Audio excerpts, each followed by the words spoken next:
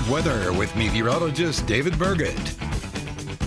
Some of us in Goodhue County and towards the Twin Cities this morning probably heard a few rumbles of thunder as we had a few stray thunderstorms roll through the region. I don't think dropping too much rainfall because we were pretty dry across the region this morning, but really all of those showers are now moving on off towards the I-94 corridor and just maybe a few sprinkles possibly into northeast Iowa near Mason City this morning, but I do think we're relatively dry, so I don't think we'll be seeing a lot of that rainfall throughout the rest of the morning here. Really, for this morning, we are going to have a lot of cloud coverage towards Lake City, but notice in Austin, Grand Meadow, and Rochester here, we're seeing some pretty much mostly clear to mostly sunny skies this morning. That's allowing us to heat up with some southern winds to about 60 degrees here in Rochester and 66 now in Austin. A little bit warmer there into Goodhue County, but pretty much we're seeing some milder temperatures this morning across the area, and we're going to continue to be seeing warmer temperatures today, but wind speeds and gusts right now, they're going to be out of the south for us, keeping us warmer this morning along with that sunshine. 18 to 16 miles per hour for our gusts there into Austin and Mason City. And as we go throughout the day today, we're going to continue to see these gusts into the lower 20s here in Rochester, peaking into almost the lower 30s across much of our region along I-94 and a little bit north here into the Med City. So we're going to continue to see breezy conditions before they start to die down later tonight near midnight and in throughout the overnight hours for us across the area. So we're going to continue today to be monitoring also for a cold front that's going to be stationed northwest of us. What this is going to do, it's going to slide through our region, and conditions might be just right in some of our eastern counties there. We could get to see the chance for some stray showers and maybe a stray storm or two in the forecast. That's why the Storm Prediction Center has some of our eastern counties in a level 1 out of 5 for severe weather today. If we do see anything that pops up, I do think the severe threat is relatively low for these counties.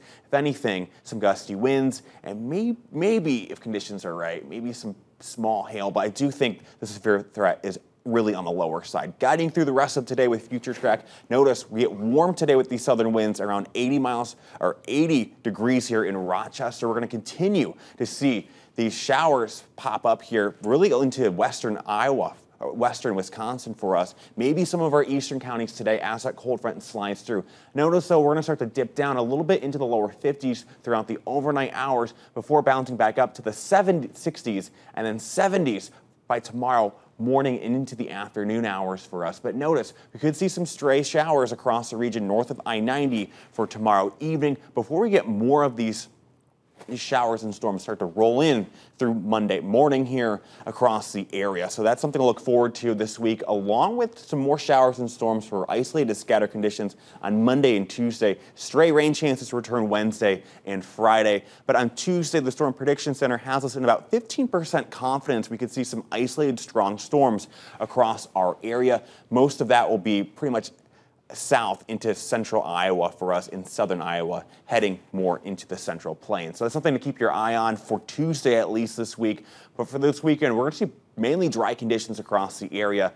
Temperatures, some are like into the 80s. Tomorrow, increasing clouds throughout the morning before some showers return throughout the overnight hours and possible storms on Monday morning here for us. So pretty much nice conditions, I guess, in terms of temperature-wise, that is, this weekend and through next week. But the thunderstorms in the forecast, Monday and Tuesday, something to look out for. Now, when about those thunderstorms on Monday? A little later in the day, early in the morning? I think more early in the morning right now. We could see some start to kind of regenerate or pop up back into the afternoon hours too. So I'm supposed to check out a strawberry field for National Strawberry Picking Days, so we'll have to monitor that closely. My fingers are crossed for you, so the rain doesn't dampen your parade. I know, but I mean, the rain has been helping with all the growing season for these farmers, which is yes, great. in the planting season right now. Maybe I just take my umbrella with me. We'll make do. Right. All right, thank you, David.